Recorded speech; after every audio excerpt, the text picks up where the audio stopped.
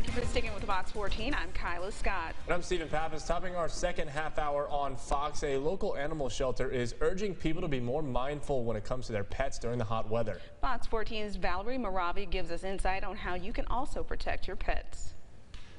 That's right, Kyla. As high temperatures rise, the Humane Society of Adopting Center is using all the resources to keep their dogs safe.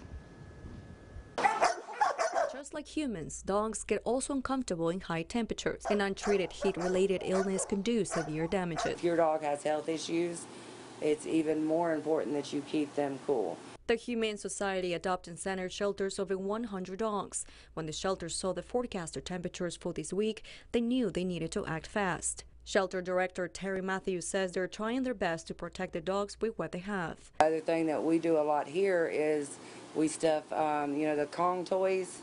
We stuff those with peanut butter and then freeze them. With it being cold, it also helps keep their temperature down.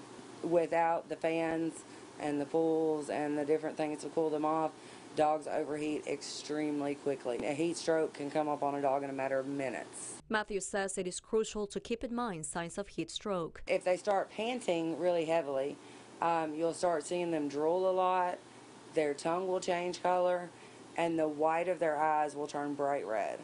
And when that happens, you know that they're like in a full-on heat stroke, and that's an emergency. A local resident says she keeps fresh cold water accessible at all times. A lot of people that aren't aware that you really need to let your dogs have a lot of water. I mean, have them in different places of the house, outside. The hottest part of the day, if you can, bring them inside. Keep them in an area that is air conditioned and has fans.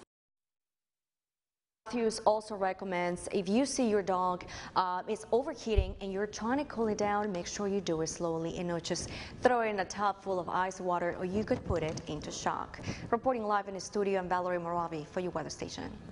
All right, thank you so much, Valerie. On the crime beat, Monroe police are searching